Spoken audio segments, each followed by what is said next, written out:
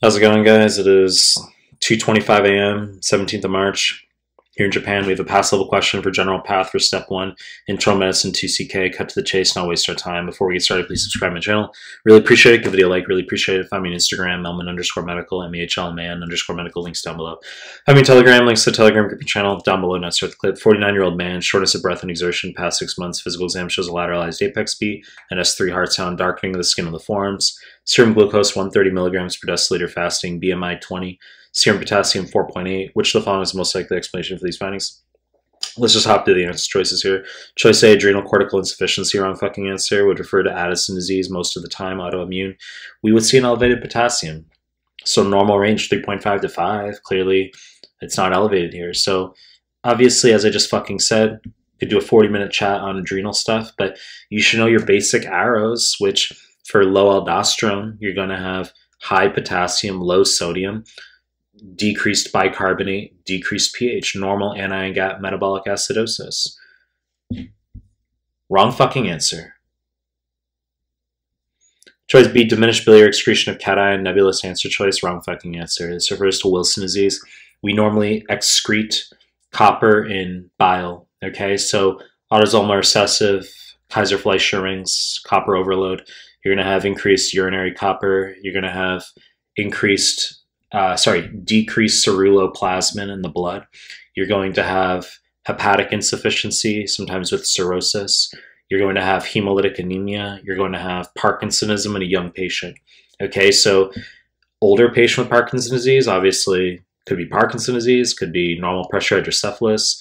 It could be progressive supranuclear palsy, could be Lewy body dementia. Younger patient, you want to think of Wilson disease. In this case, wrong fucking answer.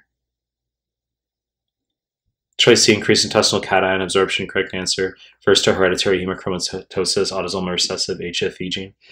You need to know that this is the mechanism for hereditary hemochromatosis, all right? So we're going to have too much iron absorption in the small bowel. The mechanism for decreasing the absorption of iron is simply impaired. This strikes students as a surprise. It's what they want you to know. This is verbatim an answer on the USMLE. They'll just say increased intestinal iron absorption. They make it a little bit easier. I decided to be a flagrant asshole here. So hemochromatosis, hemosiderin deposition, darkening the skin of the forearms. You can get iron deposition in the tail of the pancreas, which can give you diabetes. This is called bronze diabetes, colloquially. Okay, so the combination, when you have hyperpigmentation from the hemosiderin, increased glucose, and then you can get other findings, such as dilated cardiomyopathy, which we have here. It could instead be a restrictive cardiomyopathy. If we had, let's say, a smaller heart rather than a lateralized apex beat, if we had a smaller heart, JVD, peripheral edema, that reflects restrictive cardiomyopathy. You can get infertility, iron deposition in the gonads or in the hypothalamus, anterior pituitary. You can get arthritis, okay? So this is important for USMLE, and you're going to do serial phlebotomy as the treatment. Don't choose chelators, okay? Deferoxamine, as an example, would be for secondary hemochromatosis, which is caused by transfusional siderosis, which is chronic blood transfusions, e.g. beta thalassemia.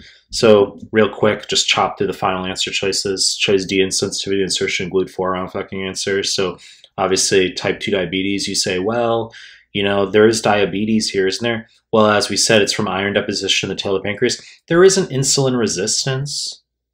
Okay, so that's a little bit tricky, not crazy, but no, this isn't insulin resistance, not type 2 diabetes here. This is just diabetes secondary to iron deposition in the tail of the pancreas. Wrong fucking answer. Choice C, uroporphyrinogen decarboxylase deficiency, wrong answer. This refers to porphyrocutaneous tarda, which is just one of the heme synthesis disorders, very high yield, okay? So when we talk about acute intermittent porphyrocutaneous tarda, very difficult sounding diagnoses. They're all over the nbme exams for heme stuff. I've made tons of clips here on the YouTube. This is just the heme synthesis disorder where we get photosensitivity. That's it, okay? So photosensitivity, whereas acute intermittent porphyria, that's going to be porphobilinogen deaminase deficiency. That's going to be red urine, abdominal pain, okay? You can get neuropathy in acute intermittent porphyria as well. A lot we can talk about. Point is, wrong fucking answer. You know the deal. I'm going to make more content. If you like my stuff, subscribe to my channel. I appreciate your time. That's it.